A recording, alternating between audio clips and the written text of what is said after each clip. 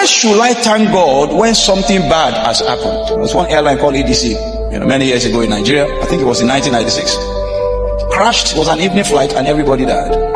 There was someone there who had been trusting God to get a job and finally was invited for an interview the following morning, I think. Anyway, missed the flight.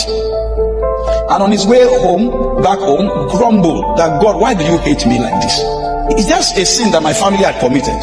That my head he lamented all the way home. By the time he got home and turned on the TV, he saw that the flight he missed, that same flight had crashed and every single person on it died. Then he said, Lord, I'm sorry. I'm sorry.